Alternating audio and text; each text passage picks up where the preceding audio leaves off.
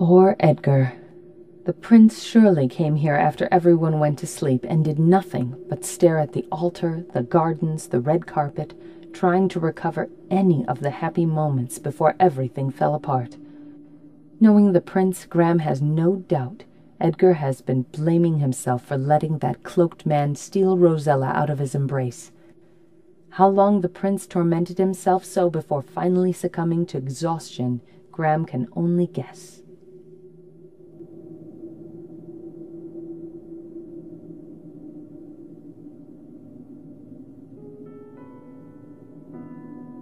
Oh, Edgar, are you awake? What? Who? Oh, it's you, King Graham. Did you make it back all right? Sun is up already. What time is it? Mid-morning. Well, no wonder. I stayed with Rosella until the storm passed. Then I came here. Wandering in the memories of what could have been is only going to make things worse for you. I can't help it. Besides, it's not going to make it any easier if I'm somewhere else.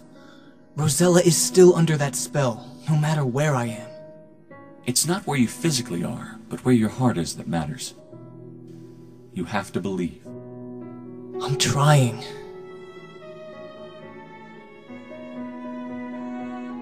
Son, I know I already asked you this, but you didn't get to see this stranger's face? I gazed at it, the little I could see under that hood. But my eyes were locked up in his eyes. Red, scary eyes. Just thinking of those eyes sent shivers down my spine. Did he look human? I was about to say that. No, not at all. But then again, I just couldn't tell. It was evil, that's all I know. What do you think of the Green Isles? It's different. Different from any land I've ever seen before. Different from Temir, different from Eldritch, different from Etheria. But I think I love it. You're not alone there. It's just that, what's happened here? Why? Why did this have to happen? Such a beautiful day, ruined entirely. I've been trying to answer that question myself, but I'm most certain that things always happen for a reason. What the reason is, we have yet to see. I don't see any worthy reasons for this to happen. Sometimes we can't see them, not right away. There are acting forces greater than us, after all. The fates can be mysterious. Couldn't this just be explained by pure evil? Perhaps. But what seems evil at first often leads to something good, if we are determined enough to change it. It's hard for me to see it that way. But you do have more experiences than I do. I must tell you, I had my doubts about you and Rosella. Why? Don't get me wrong, but Rosella is such an adventurous young lady, and you seem more moderate than she. We always meet at a middle point. I must say, though, that most of the times I find myself dragged into her crazy ideas. Do you remember the celebrations following the restoration of the Mask of Eternity? Yes, you weren't able to go because it was you in that disguise, wasn't it? I thought it was a little too crazy at the time, but that's Rosella. She formulated that whole plan of me going to the celebration in disguise so as not to attract attention to us, or that's what she said. I just think she did it for the sake of excitement. It's not that I'm blaming her or something, and it seemed to work too. No one seemed to even glance at me. You don't know what a relief it was, not to be gawked at like some expensive painting, or to be asked questions about when Rosella and I were going to be married. It all seems a little silly to me now, but boy, she is so determined. She was always pulling me into these little plots of hers. That sounds like a perilous life you're looking forward to. Well, maybe I'm not looking to stick my head in a thorn bush. But I do want Rosella to be my wife. Let me tell you something, my child. Rosella is probably the bravest young woman I have ever seen. And I'm not telling you because she's my daughter. Why, most of the time, I wish she was just a regular girl. Well, that's everything she's not. She has her own way of loving. And if you got her to settle her head down and get married, she must love you incredibly. I think she does. I'm sure she does. What do the people of your homeland think of your marriage to Rosella? There were a lot of different reactions when my father made the announcement. Some of the fairies laughed, some cheered, some shouted at me. Why would they do that? Well, you have to keep in mind that I'm not human. I'm a fairy that looks human, like my Aunt Militia. And a fairy marrying a human may seem ridiculous to some of the, well, higher citizens of Etheria. It's not how everyone else feels about what you choose, but what your heart tells you, lad. That's all that matters. It took me a while to realize that, but my love for Rosella made me see it that way. My family is possibly closer to humanity than most of these supernatural beings. We think that humans and fairies couldn't survive without each other. That seems like a perfectly good reason to marry Rosella to me. Besides, even before I knew who I really, was, I knew that I loved her. That's how I've always felt about my Valenice. I loved her the moment I saw her. Keep your hopes up, Edgar, and soon you and Rosella will be together again, as it should be. Thank you for saying that, Your Majesty. I can only hope that she will be well again soon.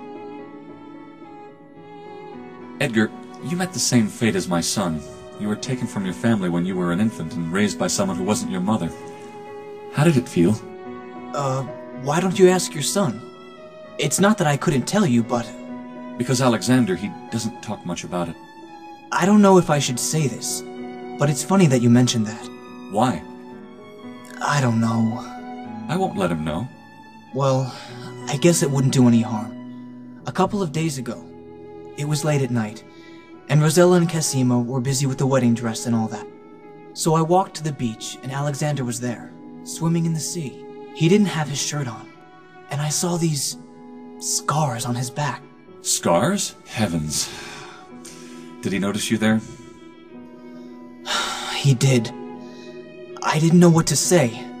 It was very awkward for both of us. I was about to leave, but he asked me to stay. When I said it was funny you asked me that question, was because he asked me the same. He then went on to ask me if I had recovered from my own kidnapping. What was your answer? Your Majesty, I didn't suffer as much as your son did. Lalotte did love me, in her own twisted way. She did protect me. I wasn't treated as a slave, but as her son. Didn't you ever feel she wasn't your true mother?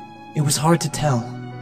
I guess sometimes I did, but I got used to it. That was something Alexander told me he never did. He somehow knew he had a family out there. He could never bear the thought of never seeing them.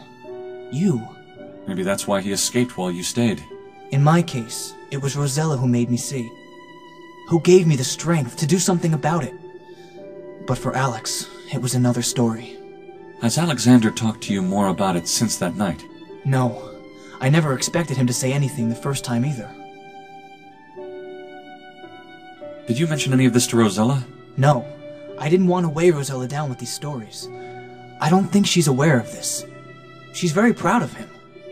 She says she always knew he was alive, and she'd dream about meeting him, and over the years, she created this image of him in her mind. I'm happy to know that they get along so well.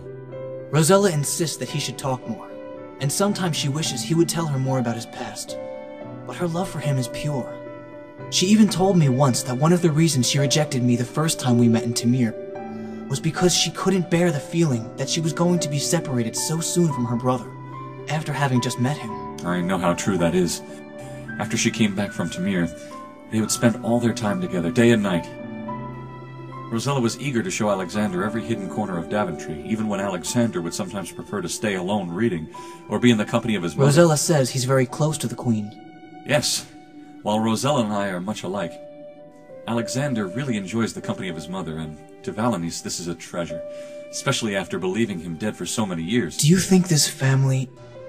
And excuse me for being so bold of calling you my family. You are one of us, my child. Do you think we'll ever find happiness? There's a paradox to that. You couldn't know what happiness is if you don't live through the tougher times like this. They make you stronger, and they make you value those moments of happiness with all your heart. That is one thing I've learned already. But sometimes it seems as though there are more tough times than good, and we've all had enough of those. I'd better be off now. Farewell, Your Highness. Tell me if there is anything at all I can do to help Rosella. I will.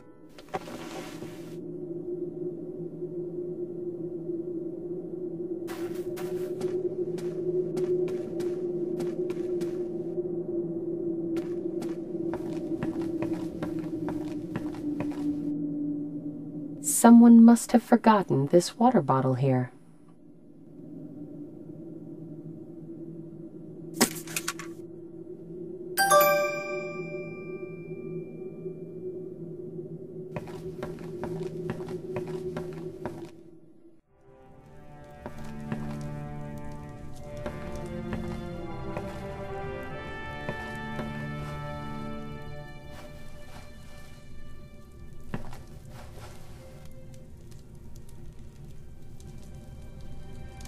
What's this? It looks like Casima's necklace. She must have had it with her last night and dropped it here.